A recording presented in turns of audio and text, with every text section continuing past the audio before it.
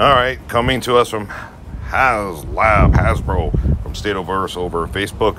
We have a reveal here, potential figure, Giantman.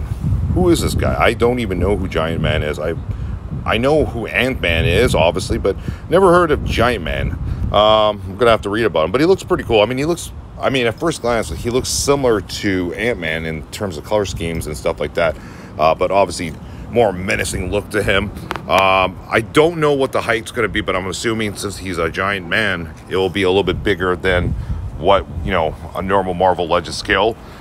They've also posted different tiers of faces you can open up. So if this project does get funded, I mean, this is what you're seeing right now. It's just a regular face sculpts right now.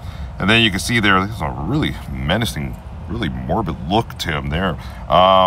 Yeah, I kind of like it, actually. Very Halloweenish. Look at that one. I like that face sculpt. This one's cool.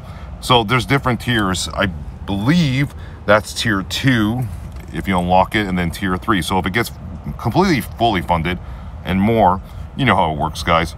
You get all the accessories with it. So let us know what you guys think. Is this going to pass? Is this going to be a flop? Are they actually going to get funded with this? Or is this not really going to happen? So there you guys go. You can see the back order, what they need.